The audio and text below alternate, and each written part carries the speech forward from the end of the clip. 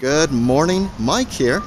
And sometimes it's not what happens at the actual wedding ceremony that brings us to our knees, but rather what happens between the ceremonies that has us laughing out loud. Case in point, yesterday, getting ready for a 2 p.m. wedding, the musicians and myself warming up our voices, warming up our instruments. Suddenly from the control room we hear, "Kya!" That's kind of like eek in English. Suddenly from the control room a lady runs out, "There's a spider."